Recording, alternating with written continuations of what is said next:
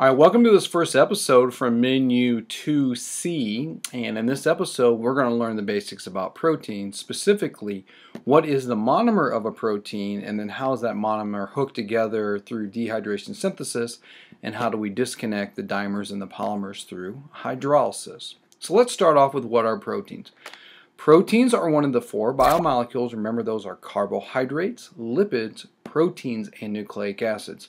And those last two, proteins and nucleic acids, you can argue that those two are the most important, and you can make a very valid argument that proteins themselves are the most important, because everything that occurs in your body is done through chemistry, and that chemistry is controlled mainly through proteins in the form of an enzyme. And we're going to learn about that in a different episode. Proteins typically end in the suffix "in". Think of insulin, hemoglobin, adrenaline.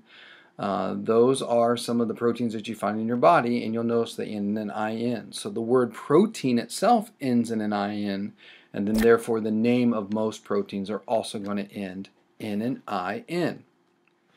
Now, the monomer of a protein is a molecule called an amino acid. Remember, anything that is a molecule is going to be held together by covalent bonds.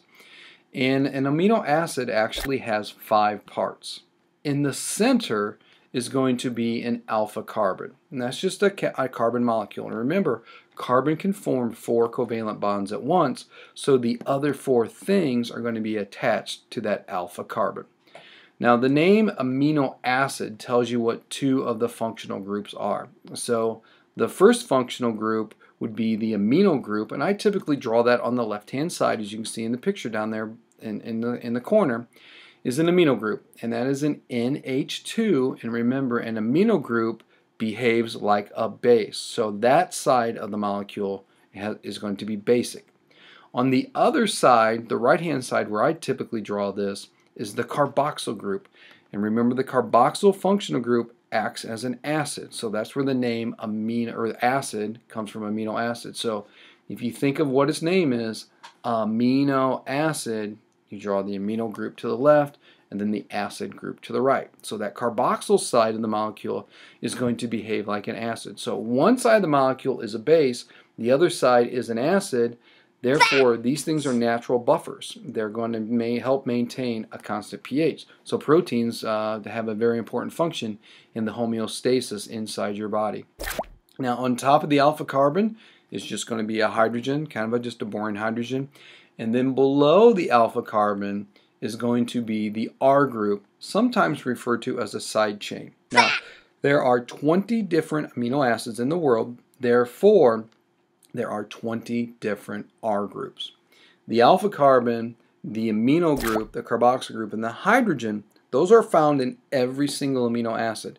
But the R group can vary, and it varies 20 different ways. Now, in the future, you may take a biochemistry or a class, or you'll take AP biology, and you're going to learn the names of the different amino acids and what some of their properties are, or the other different R groups. But for this Bio 1 class, that's not going to be that's not part of our focus. You'll pick those up. All right. This picture down here and below that you see here in the right-hand corner, this is very important. You will have to draw this on a test or a quiz, so make sure you got this memorized. Now remember, alpha carbon in the middle, you put a hydrogen on top, and then I want you to think of the name amino acid. So to the left, draw an amino group, NH2, and to the right, draw a carboxyl group, because that's an acid group. And then down below, you're going to have the R group. Okay, that is the basic formula and basic structure for any amino acid. Now, we can hook together these monomers or amino acids together to make dimers and polymers. Now, we don't use the word mer in any of these, so we're going to use the word peptide, because that refers to the bond that joins one amino acid with another. So when I hook 2 amino acids together, that's going to be a dipeptide. So that's the dimer. There's no such thing as a trimer. We have polymer, so that's 3 or more monomers hooked together. So if I hook 3 or more amino acids together, that's going to create a polymer.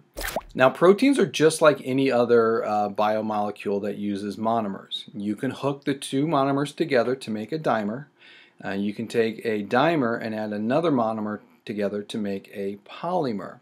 And you're going to do that through a process called dehydration synthesis. And if you want to break the monomers off of polymers and dimers, you'll do the reverse reaction called hydrolysis that you learned about when we studied carbohydrates and lipids. Now, in proteins, the dimer is called a dipeptide because that refers to the bond that holds the amino acids together. And then the polymer is called a polysaccharide, which is also held together by a peptide bond. Now, just like you did in the other types of biomolecules that you learned about, you will use the functional groups to take away the water to bond these together. So if you look in this diagram to the right, you'll see we're going to use the carboxyl group from one amino acid and we're going to use the amino group from another.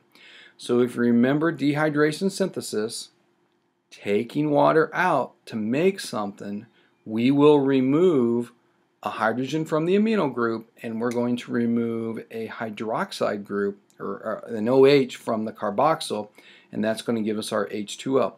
If you look here in this diagram, there's an H, there's an OH, so there's your H2O. You took it out, there's your water, and then you're going to be able to form a hydrogen bond, or I'm sorry, a peptide bond right here. As you can see here, I took out the water and I was able to join these two guys together, and there's your peptide bond. You can always find a peptide bond by looking for a carbon with a double bonded oxygen bonded to a nitrogen that has a single hydrogen on it. That is your peptide bond. So going in this direction is dehydration synthesis. If we go in the reverse direction, that will be hydrolysis. Now remember, when we're going in this direction, in other words, dehydration synthesis, this is an anabolic process. We have built something. So in other words, we took two monomers, made a dimer, and this peptide bond represents stored energy. If we do the reverse, which is hydrolysis, this bond will be broken, energy will be released, the water will be replaced, and we've done the catabolic reaction because we took something and we broke it into different pieces. All right.